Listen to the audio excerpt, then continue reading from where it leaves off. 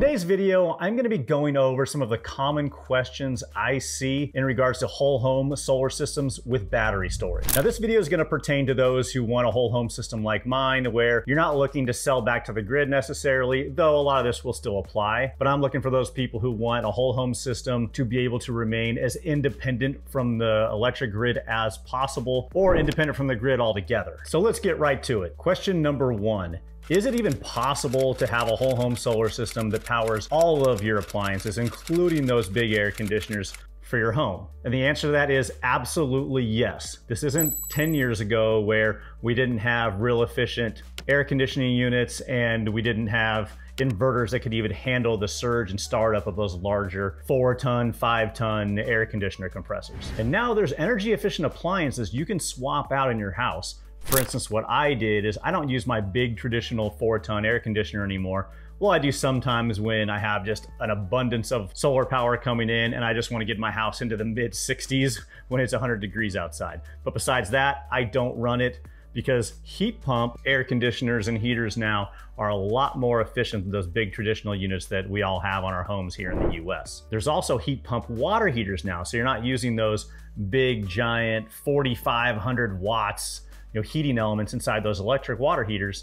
Now I'm using more like 400 to 500 watts to heat water at a time.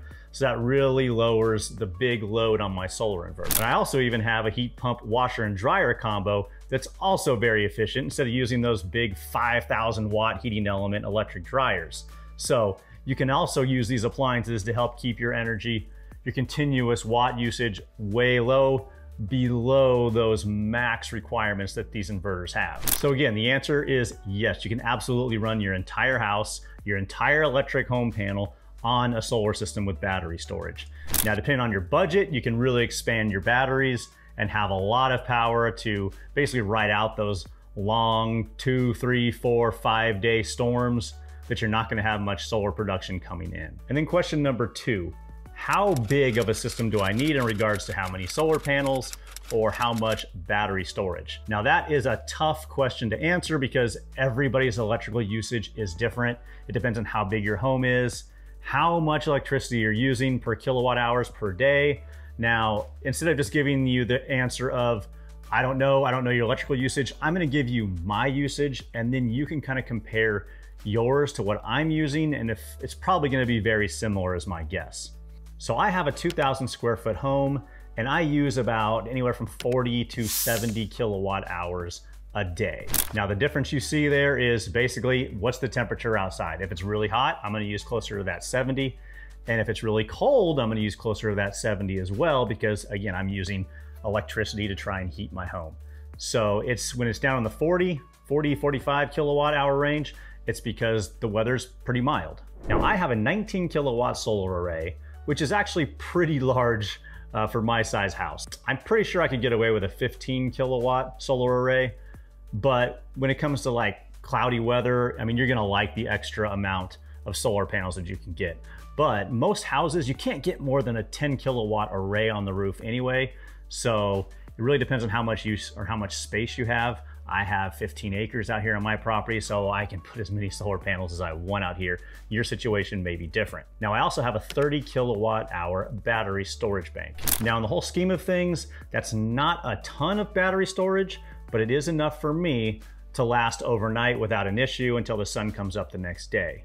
Now, I am very careful on my usage at night though. I really run the air conditioning, the heating, my washer and dryer. I do all that and I really heat up the house or cool the house when it's sunny when I have solar production. I also try to do laundry when the sun is out. And then when the sun goes down, I turn down that either the heater or the air conditioning to where I'm not using very much power at all in that respect, since it's really just for lights, TV, internet router, cooking, things like that. And even with that 30 kilowatt hour battery bank, I am off grid, or I'm not using grid power at all, probably about 90% of the time.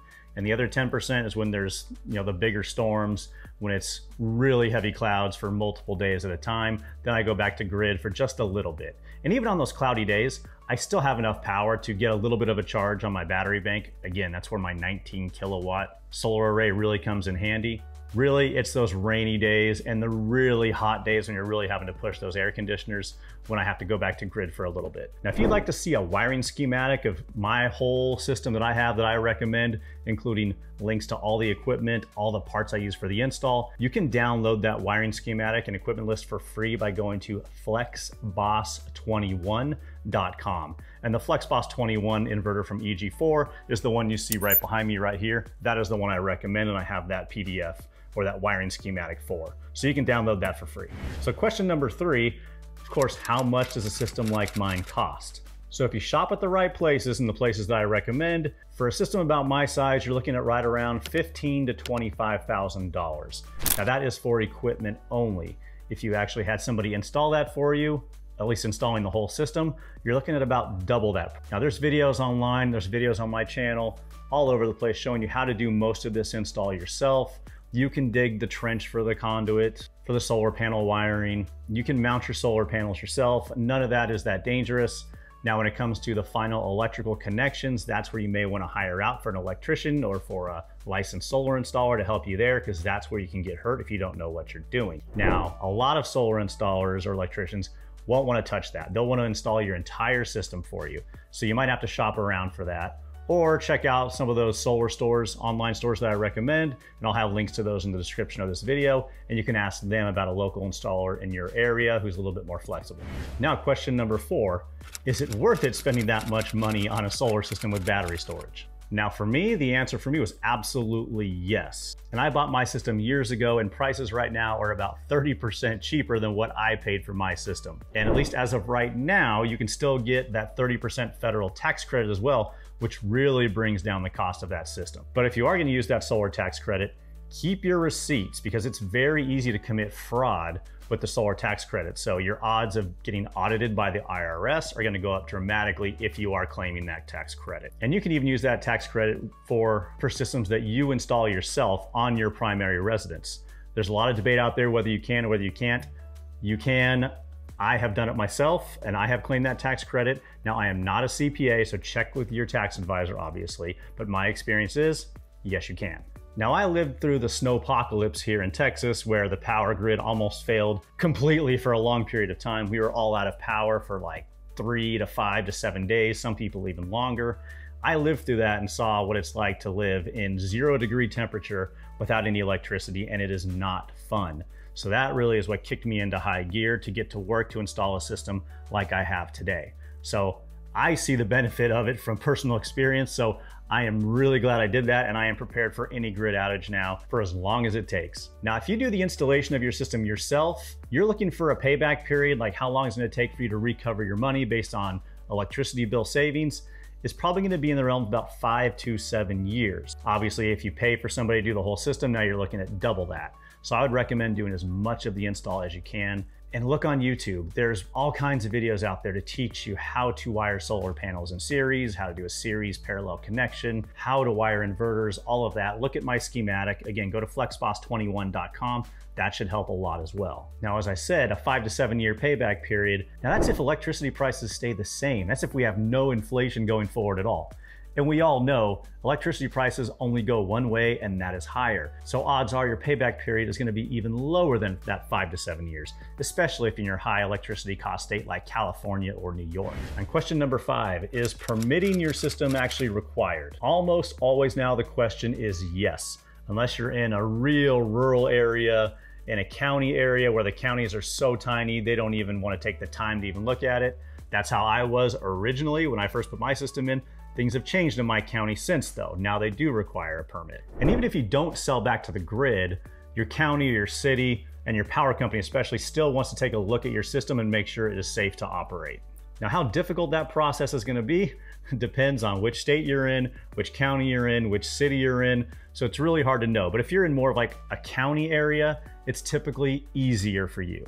Now, if you're within city limits, it's going to be more difficult. There's going to be more red tape to jump through. There always is in cities. And if you're in a big city like Los Angeles, you're going to go through a big headache. They are going to put you through the ringer on this. And it's just the way it is. It's just what we have to deal with. You'll be able to get through it, but just know you're going to be pulling your hair out, and you're going to have to go back and forth to them many times before they finally give you that final sign off. And then question number 6, how long is my system going to last? Now that depends on what kind of equipment you're installing with your system.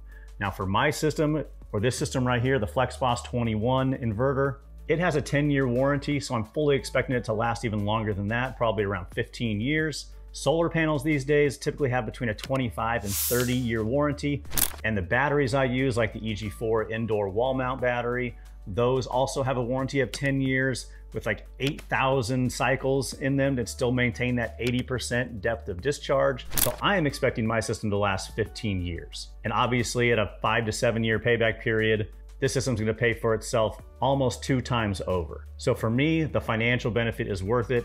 And even more important to me is to have power when nobody else does, when there's major storms. That to me is priceless. Question number 7, do you feel your standard of living has gone down because you're trying to remain off grid or not using grid power? And the answer to that question is not at all. I actually feel like my standard of living has gone up because when the sun is out, I have so much power. I run my air conditioner, like I said, into the mid 60s inside my house, and it's 100 degrees outside. So I feel like my standard of living has actually gone up. Now it's true, when it comes to being like at night, I back off a little bit. I try to make sure I'm using the heavier appliances when the sun is out, especially like the clothes dryer, washing and drying.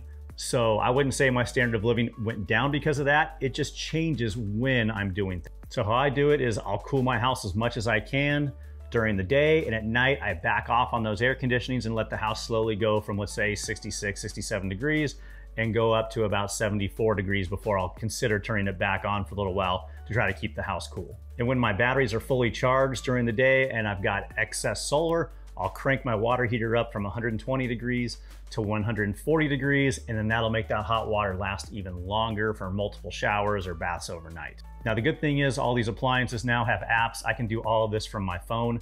I can change my air conditioning temperature. I can change the water temp in my water heater just with the click of a button, as long as I have an internet connection in my phone. That's it for now. If you have any questions, put them in the comments down below. I will take a look at those, and if I have enough of them, there's enough overlapping there, I will go ahead and make a follow-up video to this one answering those questions. And as a reminder, make sure to download my free wiring schematic with links to all the equipment on how I did the install. Go to flexboss21.com and you can download that for free. And by downloading that, you'll also end up on my email list, which I send out emails periodically, and you can reply directly to those emails. It'll come right to me if you have any questions. While I can't guarantee to get back to all of you as the volume of emails is growing on my channel, I will do my best. Thank you all for the kind comments and emails I've received saying that I've helped you out with your system and gave you the confidence to go ahead and pursue this. That really helps keep me going here.